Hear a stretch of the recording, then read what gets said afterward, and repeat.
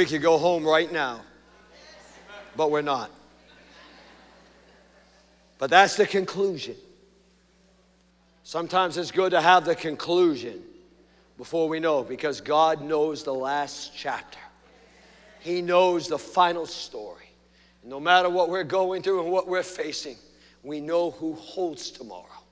We know that our future is concealed in Him. I want you to turn with me in your Bibles to 1 John chapter 4. How do we deal with real life issues like fear? Because fear will come against every one of us. And I'm so glad we don't have to pretend. That's why it's called the real deal. Because too many times Christians are fake. We want to put on a fake smile and feel everything's okay, but real life hits us. Real life decisions, real life hurts, real life burdens. But I'm so glad I have a real God that can teach me how to deal with real life issues. 1 John chapter 4, beginning at verse 13. This is how we know that we live in Him and He in us. He has given us of His Spirit. Aren't you glad He's given us His Holy Spirit? And we have seen and testified that the Father has sent His Son to be the Savior of the world. If anyone acknowledges that Jesus is the Son of God, God lives in them and they in God.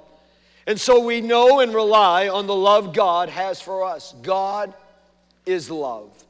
Whoever lives in love lives in God and God in them. This is how love is made complete among us, so that we will have what? Confidence. And Pastor Richie didn't know what I was speaking.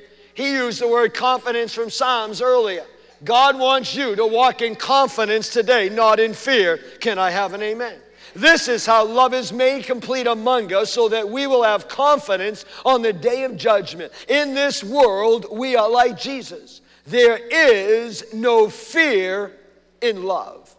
But perfect love drives out fear, because fear has to do with punishment. The one who fears is not made perfect in love. We love because He first loved us. Perfect love drives out fear. I don't know what you're full of fear about today. I want you to see that you have a little box, and in that box of your life is the fears that come against you, the fears that hold on to you, the fears that cause you to stay awake at night, the fears that when you're not busy, those fears come to the forefront of your thoughts and your emotions and your mind. And maybe your fears is your family, maybe it's your future. Maybe it's your finances. Maybe it's sickness or your children. Maybe it's the future of death and what's going to happen. And the reality is that some of us or all of us will be fearful of something from one time or another. In fact, USA Today did an article on fears in Americans, and they reported that 5 million Americans have a serious fear or phobia of something in their life. And in this article, they had a long list of phobias that people are battling with in America. And maybe you have some of these. Maybe you would want to admit it. Maybe you wouldn't. But the reality is we're going to deal with all of these. Some of these are going to come into our lives, and we're going to be fearful over them. Some people have claustrophobia. They are afraid of being in small, enclosed places. My wife's mother, we would drive in Boston through tunnels, and she would have almost a panic attack because she couldn't feel being in a tunnel. And there are people that hate elevators, and they'll not go into elevators. There is necrophobia, the fear of death and of dying. There is acrophobia, the fear of heights. I mean, you won't go on a ladder. You don't like being on a roof. You get in there, you get sweats. You begin to feel, you get close. You don't want to go up high buildings because of the fear of heights. There is agoraphobia, the fear of being in public places. And there are some people who will never leave their homes or leave their rooms because they're so afraid of being in public places. There is astrophobia, the fear of thunder and lightning. And there are some dogs that have that fear. There are people, when thunder and lightning happens, that it overwhelms them. There is hydrophobia, people that are afraid of the water and they'll never go swimming. They have a hard time even going for a shower. There is the monophobia, the fear of being alone. There is pathophobia, the fear of diseases. There is toxophobia, the fear of being poisoned. There is zoophobia, the fear of animals. There is cybophobia, the fear of food. Now, I know there's not a lot of people that have a fear of food. There's a lot of people who love food, but there are some people who are so afraid of food that if they eat, they're going to gain weight, and they have a fear of that. There is even ecclesiophobia, the fear of going to church. I mean, there are people that are afraid to go to church. They say that people hate going into a new church because they don't know what they're going to face. There is ergophobia, the fear of work. There's a lot of young people that have that fear. There's insectophobia, the fear of insects. And I'll give you two of mine. I have dentophobia. I have a fear of dentists. And I have snakeophobia. These are real phobias. I have a real fear of snakes. I just don't like snakes. I hate snakes. In my last house, we lived by the woods, and there were snakes all the time. And when I'm mowing the lawn, there'll be a snake. Or if I leave the garage door open, the snakes would go in there, and I'd have to call my wife to come get the snake. It was a big snake. And she would come and she would pick up the snake and throw it out in the woods. And I could,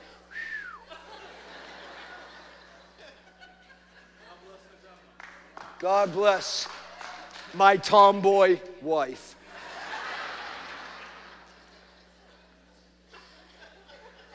What causes you to fear? What is the thing that makes you panic on the inside? It doesn't take long to see that in the Word of God that fear was epidemic from Genesis to Revelation. And as we spent the last number of weeks in the book of Genesis, and Adam and Eve, when they disobeyed God, all of a sudden they were fearful of God. They were afraid of God because sin came into their lives. And there is a correlation between the fall of man and the fear of man. And when you read the Word of God, there are, in your outline, 1,500 references to fear in the Bible. There are 365 verses. Now, how many days are there in a year? Isn't it amazing that there's 365 days in a year, and there's 365 verses that tell us not to fear, do not be afraid. I think God understood that fear is something that every single one of us is going to battle on a daily basis, and that His Word gives us an answer. Do not fear, do not be afraid. In fact, in the last chapter of the Bible, it clearly tells us there will be no fear in heaven. Aren't you glad that when we go to heaven, there's no more fear, there's no more tears, there's no more problems, because God wants us to know that in His presence there is no fear. And we read in 1 John, perfect love casteth out all fear, and that I don't need to live by fear if I'm living by faith. I want you to turn with me in your Bibles to the book of Matthew. Matthew chapter 10, and I want to give you 4 keys to kill fear in your life, a prescription to have victory over fear in your life. In Matthew chapter 10 and verse 26, and it tells us there, so do not be afraid of them, for there is nothing concealed that will not be disclosed, or hidden that will not be made known. See, the reality is, as long as I try to hide what battles and situations I have in my life, I can't deal with them, and God can't deal with them. But friends, let me tell you, God knows my fears. He knows my sins. He knows my mess. He knows my addictions. He knows everything about me, and guess what? He still loves me. He still loves me. What I tell you in the dark, speak in the daylight. What is whispered in your ear, proclaim from the roofs. Do not be afraid of those who kill the body, but cannot kill the soul. Rather be afraid of the one who can destroy both soul and body in hell. Are not 2 sparrows sold for a penny, yet not one of them will fall to the ground outside your Father's care. Isn't that a great verse? That God cares about the birds. He cares about the things that we would put no reference to. You are not one of them. You will yet not not one of them will fall to the ground outside your Father's care. Verse 30, and even the very hairs of your head are all numbered. Now, some of us, that's a bigger deal than for others, and it takes a lot more concern for the Lord to count some of your hair. That doesn't, he just looks right over me and says, boy, all done. But the Lord knows the hairs that are on our head. It talks about the intimate level that God knows me. So in verse 31, so do not be afraid. You are worth more than many sparrows. Whoever acknowledges me before others, I will also acknowledge before my Father in heaven. See, God understands something, that fear is contrary to faith. And God wants us to be men and women, teenagers, young adults, children of faith. Because faith cometh by hearing, and hearing by the word of God. Because Jesus understood that fear is like a prison. It will restrict us. I remember every time I'd go out to mow the lawn, and I was afraid, man, is there going to be a snake? Is there going to be a snake? And so I would be very, timid, looking around. Where's the snakes coming from? There's probably not going to be a snake there today, but that fear just got a hold of my life. And there are people who have fear in their life, and it restricts them. It is tormenting. It is a bondage that the enemy tries to bring into our life. He wants you to fear tomorrow. He wants you to fear the future. He wants you to fear going to the doctor. He wants you to fear because he knows that at the moment I am bound by fear, that I will never walk in the victory that God has given to us. And if you want to deal with fear, 4 things. Number 1, you must reverence God. Look what it says in Matthew 10:28. Do not be afraid of those who kill the body but cannot kill the soul. Rather be afraid of the one who can destroy both soul and body in hell.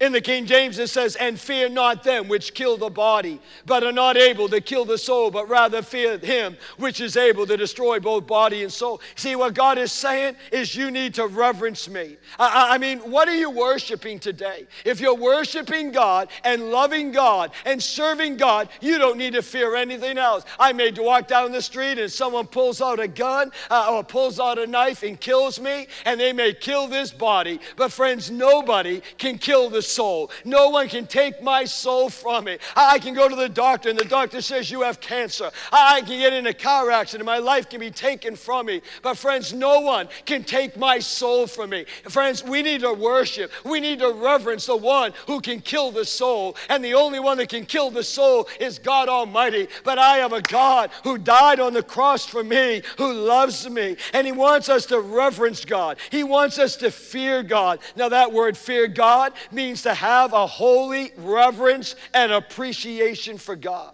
It is saying that when I fear God, I'm putting God in his rightful place, that he is the King of kings and he is the Lord of lords, that God is on the throne of heaven and he's on the throne of my heart, and I worship him because of who he is. Friends, when we fear God, we'll see how holy God is. When we fear God, we'll see God as he really is. The reality is, in America, we no longer reverence God. We no longer fear God. We've lost the reverence for life. We've lost the reverence for authority. We don't reverence, we don't respect, we don't have holy regard for holy things anymore. We no longer have a reverence for God. We no longer reverence the Word of God. We no longer reverence the house of God. We no longer reverence the things that God has put within our lives. We just take it for granted. But God wants us, if we want to deal with fear, that I need to put God back on the throne of my life. Turn me to Isaiah chapter 6. Keep your finger in Matthew 10. Isaiah was a mighty prophet of God. He was a man who walked with God, spoke for God, ministered for God. But a real life situation happened in Isaiah's day. It says in Isaiah 6:1, in the year that King Uzziah died, I saw the Lord high and exalted. The day King Uzziah died. Uzziah was a godly king. Uzziah was a king that brought peace and prosperity to the children of God. And now Uzziah has died, and now there is uncertainty in the nation. There is uncertainty of what the future is going to hold. Friends, a lot like we don't know what's going on in our world today. You look at what's going on, and we say, man, what's going on? And we don't understand it. It says in the year that King Uzziah died, in the year that that everything fell apart in their lives, I saw the Lord. You know what we need to see again? The Lord.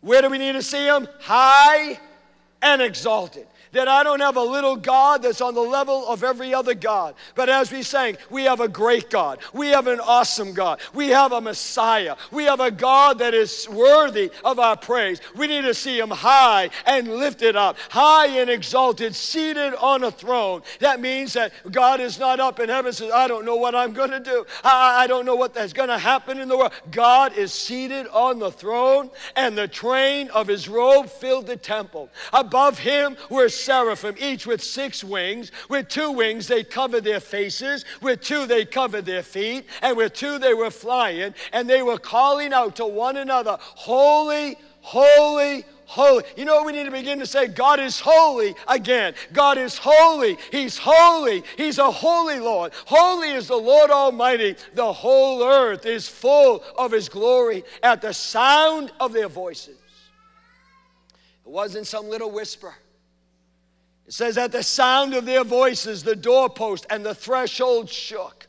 I mean, because of the glory of the Lord, the temple was shaking. It was shaking. I'm going to speak about that in a minute. God was shaking in heaven. Why? Because when you see God high and lifted up and see him as holy, it says the whole doorpost and threshold shook and the temple was filled with smoke. And Isaiah saw what was going on in heaven, but he also saw himself. And what did he say? When he saw the holiness of God, he saw his condition. In verse 5, woe to me, I cried.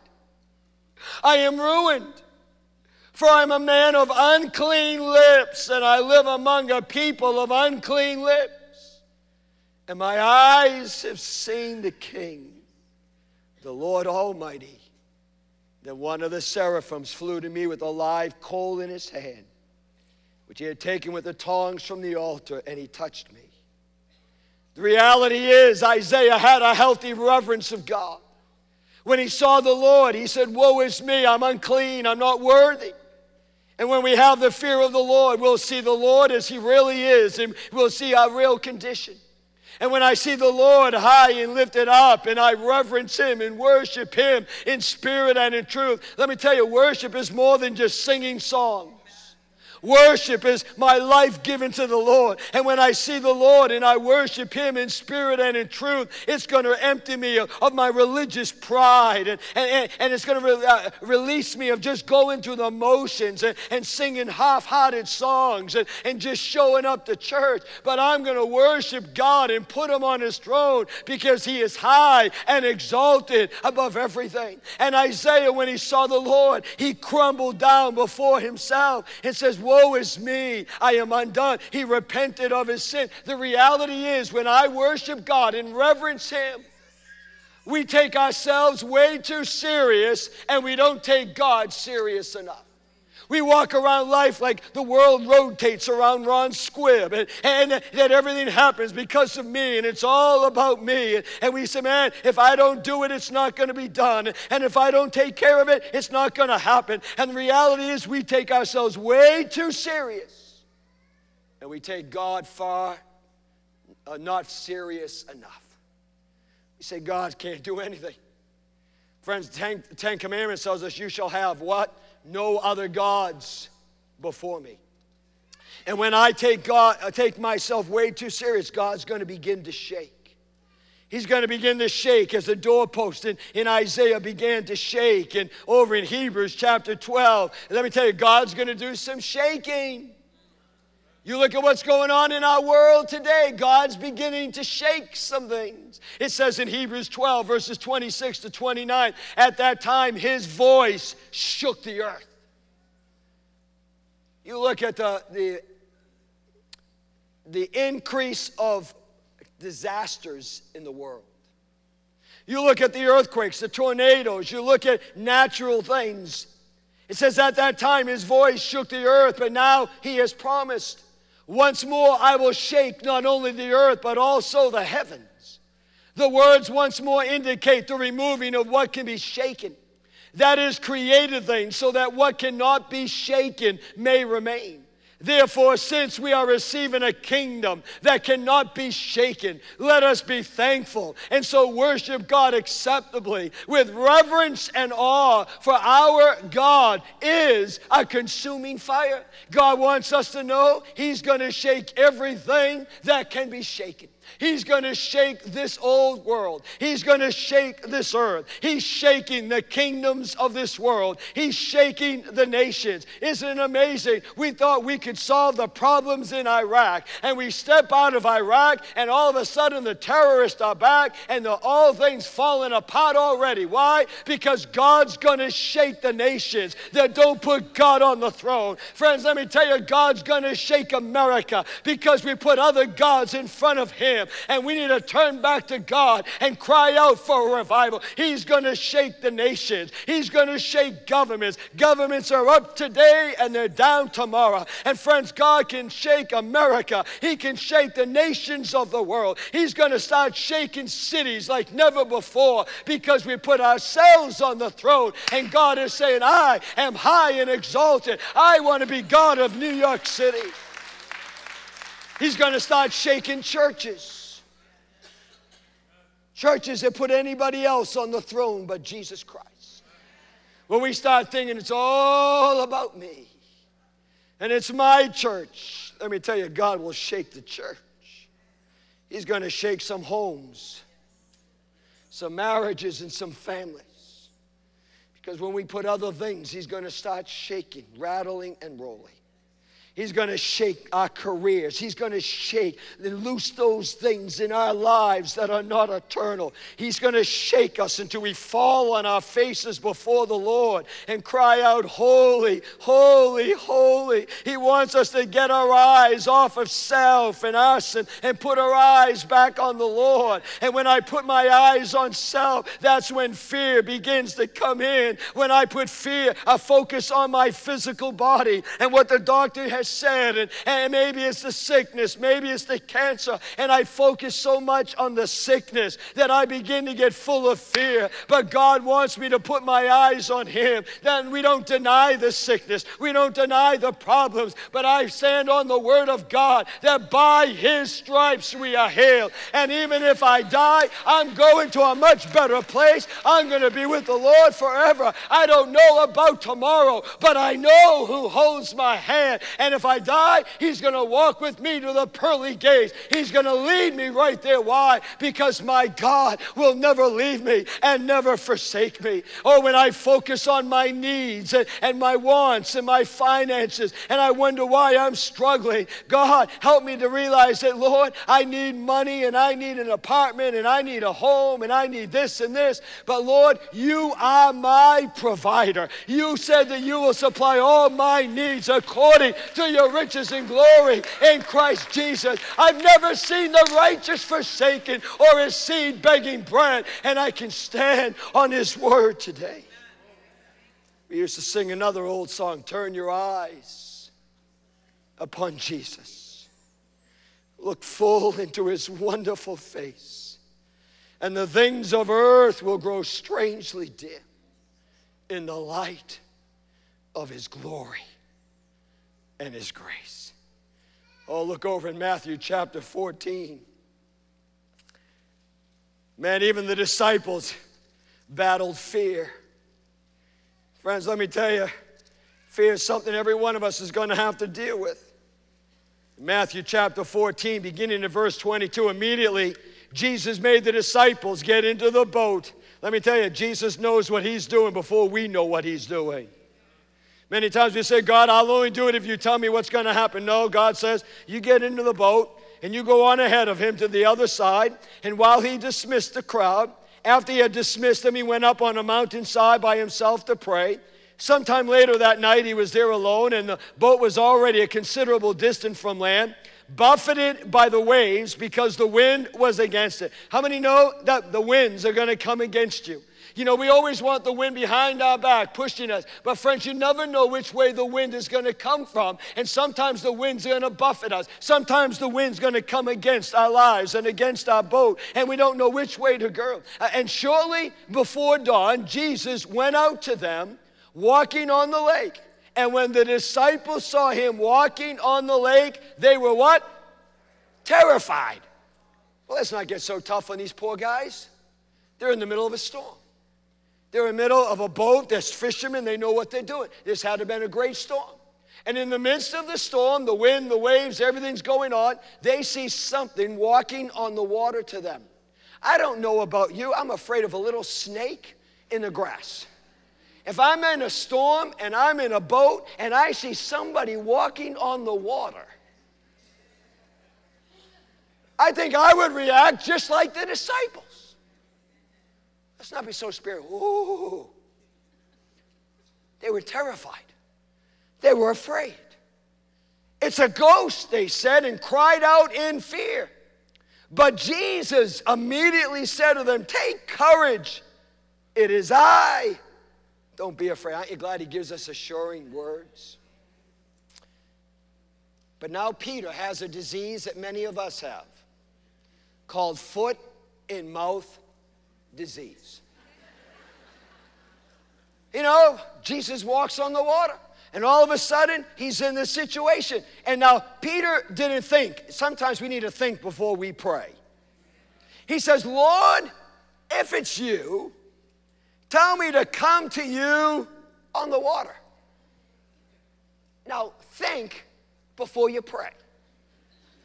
Peter says, if it's you, Lord, tell me to walk on the water. What's the first word Jesus says? Come.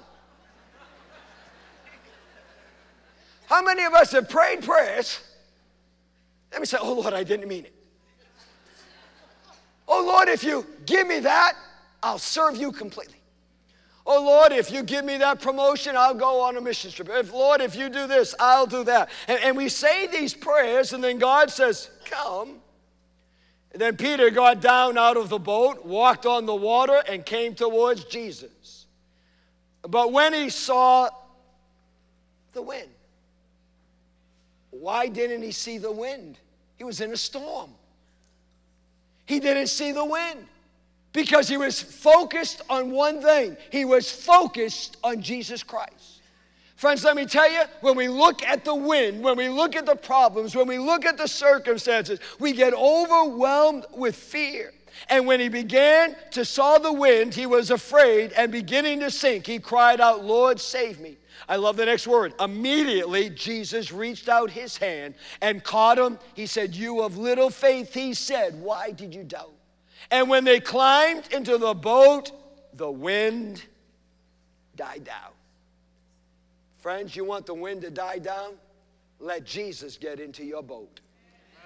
You want the wind to die down? Let Jesus get into your marriage. Let Jesus walk into your family. Let Jesus walk into your finances. Let Jesus walk into your situation. Let Jesus walk in. When Jesus walked in, when he got into the boat, the wind died down. Then those who were in the boat worshiped him, saying, truly, you are the Son of God. Friends, this morning, put your eyes back on Jesus. Begin to reverence him. Begin to worship him. Begin to put him on the throne of your life. If you're overwhelmed by fear, begin to say, Lord, help my eyes to get off the marriage, off the kids, off the parents, off the situations, off the sickness. And Lord, let my eyes be put back on you and begin to worship him. Friends, worship needs to become a daily part of our life because worship is just inviting the presence of Jesus into your situation. If you want to deal with fear, reverence him. Number two, you need to confess him. You need to confess him. The power of life and death is in the tongue. Confession is something I do with my mouth.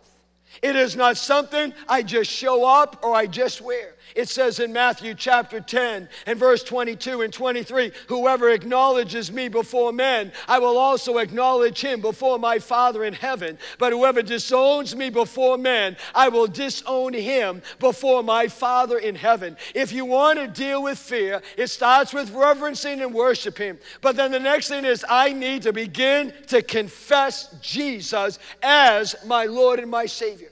Because too many times we're confessing the wrong thing. We're confessing the negative. We're confessing the thing that's coming against us. We're confessing the problem. Let's start confessing Jesus Christ as our Lord and our Savior. See, you can accept Jesus privately, but you can't keep him private. You know, isn't it amazing in America today, everybody's coming out of the closet, and they're counted as heroes. They're superstars. This one comes out, wow. This one comes out doing this. This one comes out, and we applaud them. They get on Time magazine as one of the top 100 most influential people of the year. Friends, it's time for the Church of Jesus Christ to get out of just being in the church, and let's get public with our faith. Why are we ashamed? If we have the answer, let's start confessing Jesus Christ as Lord and Savior. We may come to church. We may carry a Bible. We may do the right things. But are we confessing Jesus when we leave church? A couple of weeks we saw the video. Weeks ago we saw the video on Zimbabwe, Mutare, and I got an email from the missionary that's over there. And last Sunday, the second service, they had over 100 adults. And now they're having a water baptismal service in the next couple of weeks. They're bringing a tub up. They're going to baptize those new believers. And friends, when you get baptized in Africa, it is a big deal. You know, in America, we say, well, it's just a church ritual, and I don't really need to be baptized. I was baptized as a baby. You know, if you were baptized as a baby, that's great. We do dedications. But the reality is, Jesus gives us baptism. Jesus went down. He was baptized in water. He was saying, I'm confessing Jesus Christ. He says, when you go under the water, it's signifying your death to the old life. When you come up, you're coming up in the resurrection power. The water doesn't do anything, but it is saying I'm coming out of the closet. It is saying that I am a child of God, that I am a Christian, that I am following him. And it's time we begin to declare who Jesus Christ is. It's time for the church to get out of the closet and to get out on the streets. It is saying you must publicly confess me as your Lord and Savior, because too many times we're more afraid of what people think of us, and what are people going to say, and what's my family going to say if they know I'm a Christian, and what's my boss going to say, and what's the friends going to say? The reality is, Jesus says, you are the light of the world, and the light cannot be hidden under a bushel. And we wonder why the church has no influence on our city. It's because we're hiding in a church building on a Sunday morning for an hour and a half, and we think we've done our duty, and God is pleased with us. God's not pleased with spectator Christianity. He is pleased when we go out and confess him as Lord and Savior of our lives. He says light cannot be hidden, that light cannot be covered up, that light must shine in the darkest place. And we must say, Lord, help me to confess you with my mouth. There were 4 bakeries in a small town, and they were all located on the same street, and they were all trying to get the same dollars for the same donuts and the same bread and the same pastries. And sometimes they would go into competition with the other bakeries on their town. And one bakery put up a sign saying, best bakery in town. The next bakery put up a sign, we're the best bakery in the state. Down the road, the next bakery put up a sign saying, best bakery in the world. The 4th bakery said, we're just the best bakery on the street. Too many times, well, I got to be the best Christian in the world.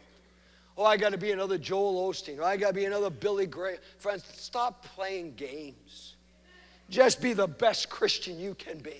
Just be what God wants you to be. Stop comparing yourself to somebody else. Well, I got to be like this one, or I got to be. No, God doesn't want you to be anybody. He just wants you to come out of the closet and to live for Jesus now. Jesus said, if you are ashamed of me and my words, then I will be ashamed of you. If you want to deal with fear, then you need to acknowledge him. You need to confess him. But number 3, you got to love him. Look what it says in Matthew 10. Anyone who loves his father or mother more than me is not worthy of me. Anyone who loves his son or daughter more than me is not worthy of me. He's not saying not to love your father, not to love your mother. I love my father. I love my mother.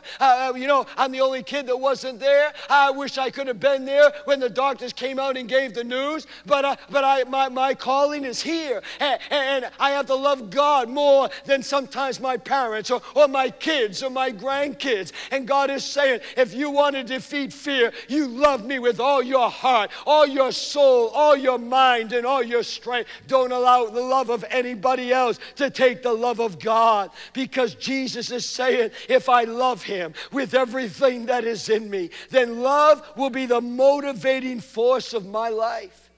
But if fear is the motivating force of my life, I will hide from God. I will pretend with God. I will not be able to trust God when all hell breaks loose in my life. I'll not get close to people because I am fearful. But if love is the motivating force of your life, I can love God on the good days. I can love God on the bad days. I can love my wife. I can love my kids. I can love people. Why? Because 1 John 4:18 says, there is no fear in love. But perfect love drives out fear. Let me tell you, religion will make you fearful. Churches sometimes say, man, if you don't do this, you're a bad, bad, bad boy. I want you to know, when you love Jesus and Jesus loves you, it will cast out all fear. We know the story of Peter, that Jesus said, Peter, you're going to deny me 3 times. And Peter again had foot and mouth disease and says, no, Lord, I'll never deny you. I will never come against you. And we know that Peter denied Jesus 3 times, and the rooster crows, and he goes out, and Jesus dies on the cross. And in John 21, the resurrection has taken place, and this is the first time that Jesus sees Peter. And it says in John 21, verse 15, when they had finished eating, Jesus said to Simon Peter, Simon, son of John, do you love me more than these? Yes, Lord, he said, you know that I love you. But he just denied him. He said, feed my lambs. Again, Jesus said, Simon, son of John, do you love me? He answered, yes, Lord, you know that I love you. Jesus said, take care of my sheep. The 3rd time he said to him, Simon, son of John, do you love me? Peter was now hurt because Jesus asked him the 3rd time. How many times did he deny Jesus?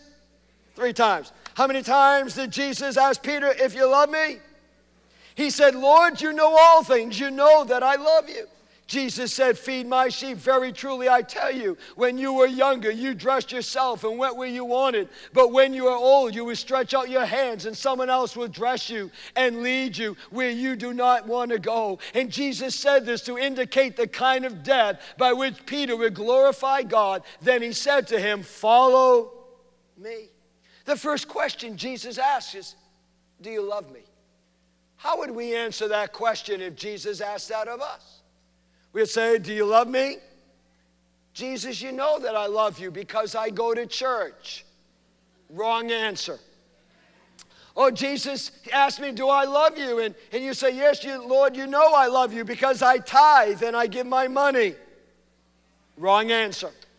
Jesus, you know that I love you because I work in the church and I'm a good provider and I do all these things. Wrong answer.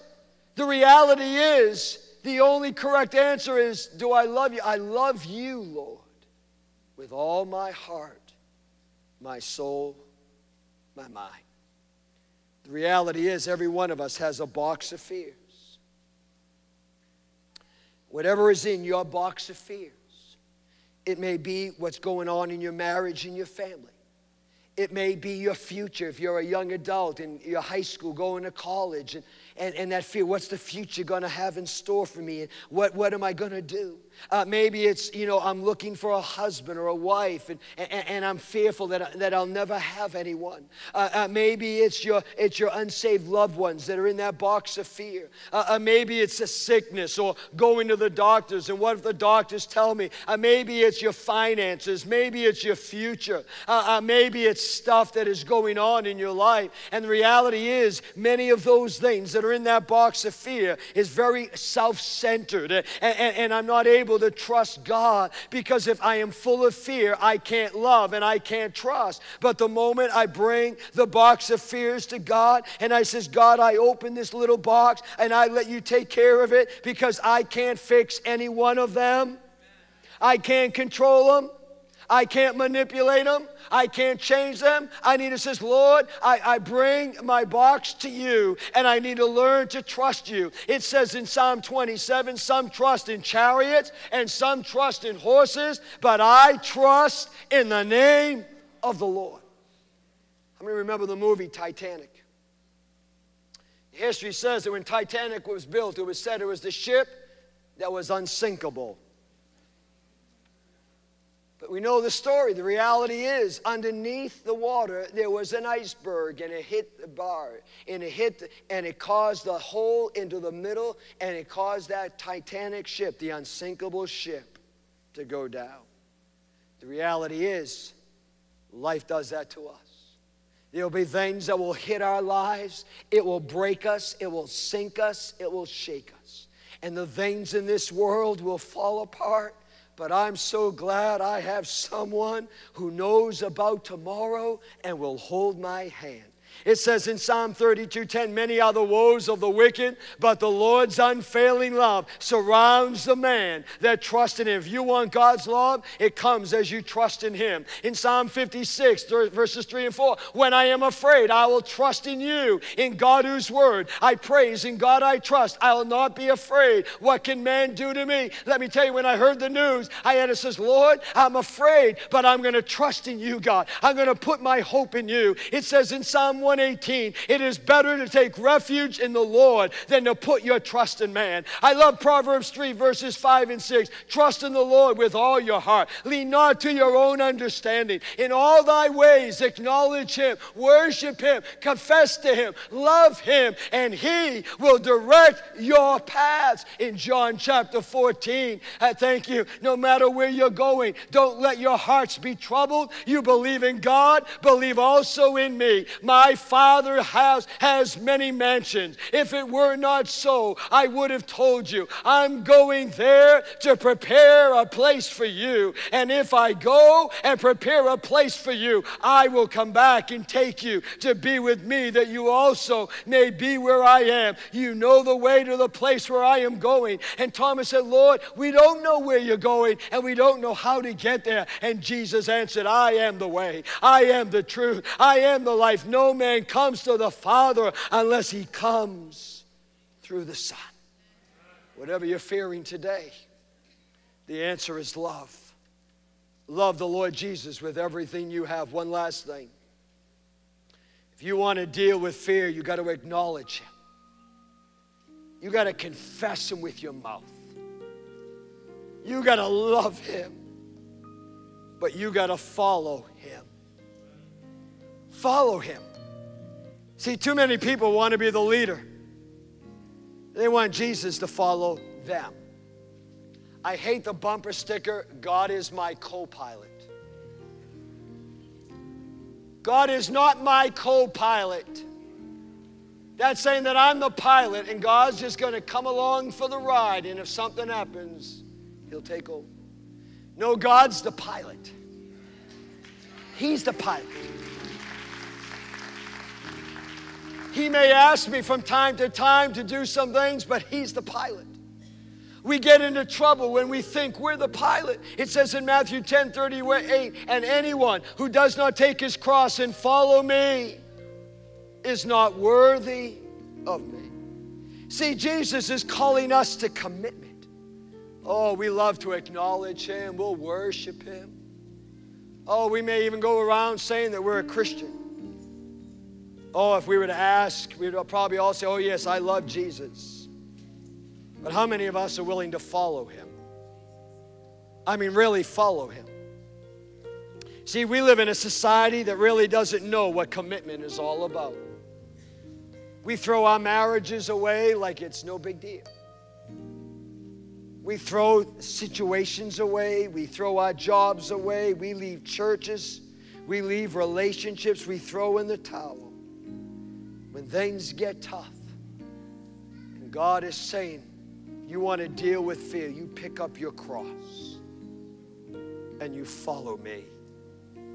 What if Jesus came to your house? If Jesus came to your house to spend a day or two, if he came unexpectedly, I wonder what you would do. Oh, I know you'd give your nicest room to such an honored guest, and all the food you serve him would be the very best. And you would keep assuring him you're glad to have him there. That serving Jesus in your home is a joy beyond compare.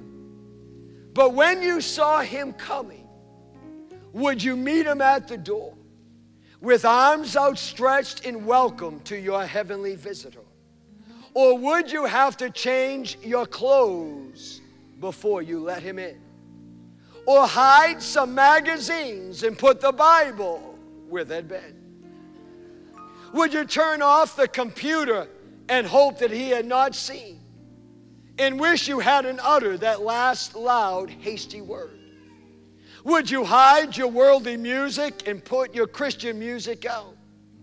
Could you let Jesus walk right in, or would you have to rush him out? And I wonder if the Savior spent a day or two with you, would you go right on doing the things you always do? Would you take Jesus everywhere you plan to go, or would you have to change your plans for just a day or so? Would you be glad to have him stay until his visit ends, or would you be glad to have him stay forever on and on? Or would you sigh with great relief when he at last was gone? It might be interesting to know the things you would do if Jesus came in person and spent some time